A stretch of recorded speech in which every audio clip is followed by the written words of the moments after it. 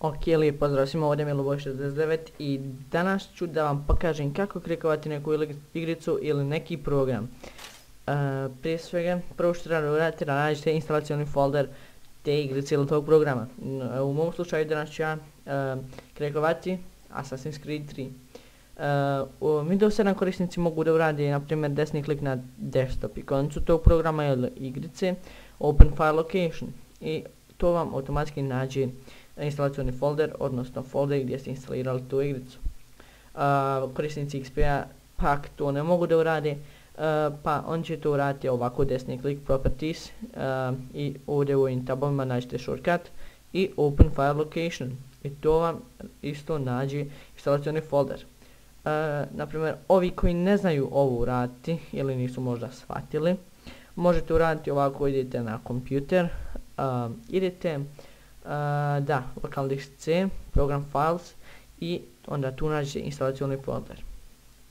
Naravno, pod imenom tog programa ili te igrice, evo mogu ja naći ovdje Assassin's Creed 3 i to bilo to. Kada nađete taj folder, onda ga tu ovako ostavite sa strane. Sada nađete taj crack koji ste skinuli sa interneta.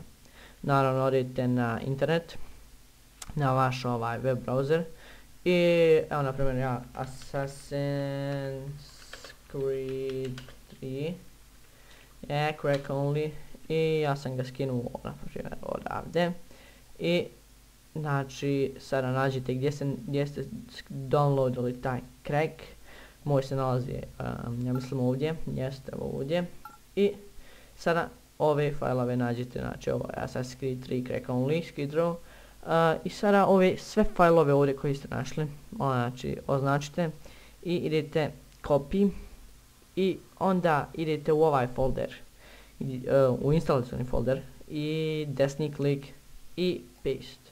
I sada copy and replace, pošto sam ja već downloadovao ove sve, mislim kopirao sam sve ove u ovaj folder, samo idete znači yes, copy and replace, continue, yes i sada on kopira i to bi bilo to. Znači onda normalno možete sada pokrenuti igricu i ona će raditi ili taj program.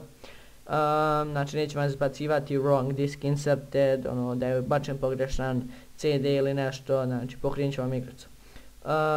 Naravno ovaj folder sada možete izbrisati kao i sve failove u njemu, jer ste već kopirali u ovaj instalacioni folder i izađete i samo pokrenite igricu.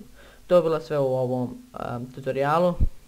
Znači like, subscribe, ostavite komentar ispod, share, ako već niste, subscribeujte se i to je bilo to.